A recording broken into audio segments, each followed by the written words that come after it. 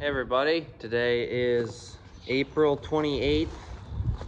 It's Saturday, or Sunday I mean. I am here with the planter behind me. You can't really see it, but if I move this, you're sitting on a pile of soybeans right now. I'm gonna fill up the planter with soybeans. I just finished getting that ready, and I'm hoping tomorrow to start planting. So yesterday we got a little bit of rain. I don't know how much exactly. I wasn't home.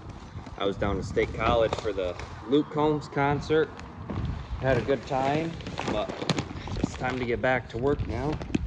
But I probably would be planting some today. If I was home yesterday, I would have finished up the planter then, but it's got a little bit of sun this morning and it's a little breezy out now, so I think it'd be good to go. Tomorrow's supposed to be around 80 to 85 with sun, and fields will be ready, I'm sure. It's the next day now, guys. Got the planter hooked up to the main planter tractor, and I got the depth twisted down a little bit because we're doing soybeans. We're gonna go see what happens. It's about 80 to 85 degrees out today. It's a hot one for April 29th, but yeah, we'll see how this goes. So I'm down here to the field, went just a little ways. We're gonna see how the depth looks. So all I gotta do to check the depth is come out here with my knife, find a row, and just dig. Right there you can see a few beans. They're about an inch deep probably. I'd like them to be probably, this row to be a little deeper. Yep, I just knocked a much more right there. So yeah, I'd like this row to be a little deeper. So just come over here to the row, flip this thing out of that little latch, and then I gotta, let's see, I gotta turn it this way to make it a little deeper. That should be enough from that row. Then we just go through rows 1 and 6 were good the first time, or 1 and 4 were good the first time I checked. So I'll just check 2, 3, and 4 and 6. So I got all those rows adjusted now to the way I want them. We'll set the planter back down. Gotta let the markers cycle. Then I'm just gonna plant this field here. 4-acre field. It's close to home, so home's right over there. Just not too far down the road. It's a good place to start in case we have issues. So just about finished with this field already. I'm gonna turn around here, do the last little pass. This field never takes very long, but it's a good one to start on. This field is typically drier, so that's why we normally start here too. It is dry right now, like always, but yeah, once I'm done here, I'm gonna run home, fill up the planter again with beans, and I'll probably head up to the heifer barn and plant those fields for a while tonight. So I made it up here to the old heifer farm, I guess. Filled the planter up before I came. Going around, you can't really see out this window, it's a little dirty, but going around this whole big piece here, I'm not sure right off the top of my head right now how big it is, but right here on this side we got strips that run back towards that little wooded area, so I'm doing them separate. But yeah, it seems to be planting real good. This is also one of our drier set of fields, more gravelly up here, so yeah, that's why we're going at it. So a lot of you were asking in the last video, some of your comments were, why do we plant a certain crop in certain fields, or how do we pick the varieties for the certain fields? So right now, since we sold the cows, we don't need as much hay and corn. So we took a lot, probably about 50 acres of hay out of production hay and converted it into corn and soybeans. So these fields up here at the old heifer farm are typically, we sometimes used to have a hay field and the rest was corn up here, but now it's all going to be soybeans this year. So there, with the soybeans, what we're doing now, we doubled our acres to 60 acres. So right now we are trying to figure out a rotation, so every about 3 to 4 years at each field will have soybeans in it. So the benefit to growing soybeans is the nitrogen that gets pulled up. So like up here, this is soybeans this year. Next year it will be corn, and the corn crop should be very good because of the nitrogen that is then available to the corn, because soybeans don't take nitrogen to grow or as much like corn does. So that goes with all legumes. Soybeans one, alfalfa is another one, and clover, things like that help with nitrogen there. So soybeans are different planting than corn. Some people plant them in 30-inch rows like we do with a regular corn planter. Some people go down to a 15-inch row. Some even go down to a 7.5-inch row. So there are benefits to all the different row widths, but we've had good luck with what we've been doing with 30-inch rows, and other people have luck with what they do with the smaller rows. Soybeans, we plant them about 1 inch to 1.5 inches deep, and that's just the monitor beeping at me. Need to go slow here. For those of you that have been around for a while, you may recognize this field here and a few of these houses. This is where it flooded a couple years ago. So that bridge, I know the window's dirty, but that bridge over there plugged up with water and it flooded our whole field, knocked down a bunch of corn. That house was not there. The old house that was there was taken off the foundation, and this whole house was flooded. And then a lot of you guys helped me raise money for these families. So I still really appreciate you guys for it, and these families do as well. So with soybeans, you don't get the volume like you do with corn. With these soybeans, probably we're hoping to yield close to 60 acres as our high hope, probably. But with corn, you're anywhere from 150 to 200 a lot of places, if it's pretty good for around here. So that's with soybeans, you don't get as much, but you can sell them for much more than corn. So a lot of the varieties we pick with the corn is really based off the relative maturity. So it gives you a number on each variety, and that's the days to maturity. So around here we're planting a lot of probably 85 to 100 day corn, and as you get out west they're planting more 100 to 120 day. Our growing window is shorter, but that's the main thing we look at. The other thing is, main thing we're looking at now with selling our corn as grain is the dry down and the test weight at harvest. So the drier your corn is when you harvest it, the less you need to dry it in a bin or through a dryer. So that cuts down on your costs at harvest significantly, and you get a lot more money that way because you're not burning fuel drying corn. So last year the corn wasn't exactly, the varieties weren't exactly how we probably should have had them, because we had the corn ordered before we decided to sell the herd. So at that point we were assuming we were going to need a lot of silage corn, but right now we only need probably 20 acres of corn every year to fill the silo for the heifers, and that's a lot less than before.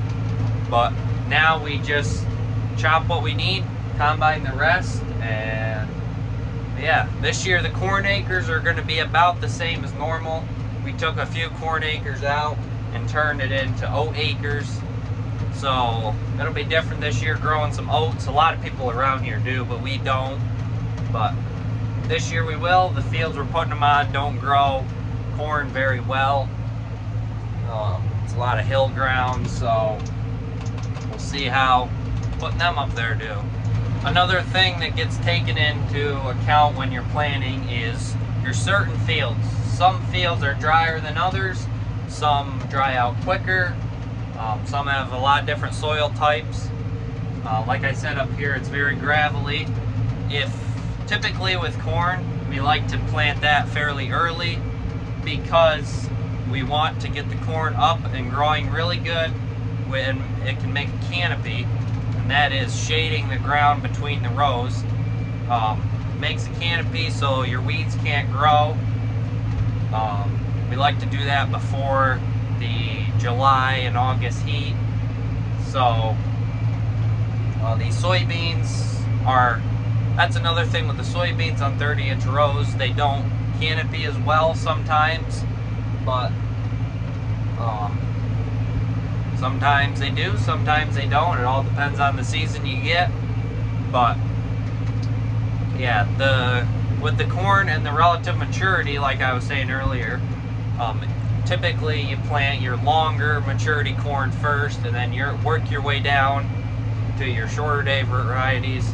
So like say you're going to plant today, April 29th, you're going to plant your 100-day corn, and then by April or May 10th, say you're finishing up around then, and then you'll be down to your 85-day corn. That makes your varieties kind of go in line and have the right amount of days they need to mature, I guess, if that makes any sense.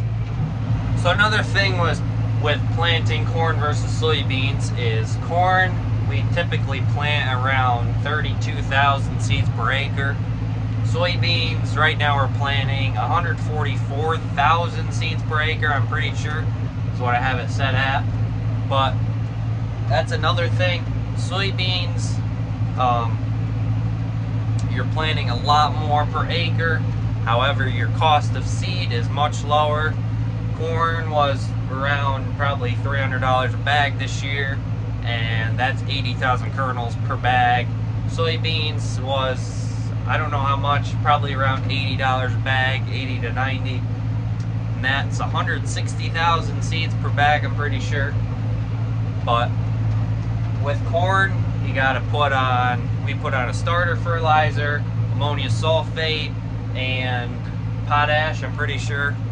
Mix of that, and then later, around June, middle of June, we go on top dress the corn. That's putting on nitrogen. With soybeans, we don't have to put on any fertilizer, but we do have to spray them. Soybeans are a little harder to spray. A lot of times now in Northeast PA here, we've been getting what's called mare's tail. Roundup does not kill that, but 2,4-D does. 2,4-D does kill most soybeans though, so we're switching over to an Enlist soybean, so we can spray Roundup and 2,4-D on. That's another thing, I guess, in all varieties, corn and soybeans, there are certain things you can spray on certain varieties. With corn, that's a lot easier to spray. Typically we spray Roundup as a first pass, then later, the first pass right after we plant, and then the second pass will go by after it's grown a little bit, and we spray a few different things. I'm not sure exactly, I can't remember right now. We don't do the spraying. Judson's the feed mill, and I guess everything store, you could say, just down the road. We get all our fertilizer down there too, and they do our spraying for us. So we just tell them what we need done, when and where, and they do it. So hopefully I answered those questions a few of you guys had. As I keep doing videos, I'll be sure to answer a lot more of the questions that you guys leave me. But yep, we'll just keep on planting. So Dad just got up here, he's over there, he brought more beans up. So we'll get filled up again once I get to the end, and then we'll keep on going.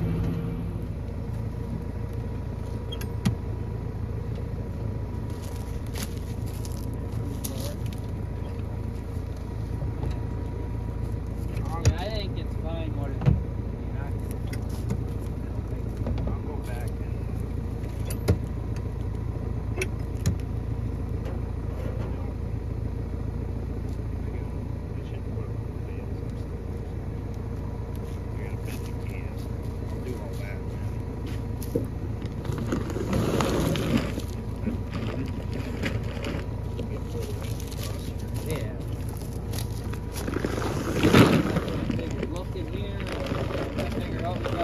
going around, it looked about like 6, 7 acres. What beans are left?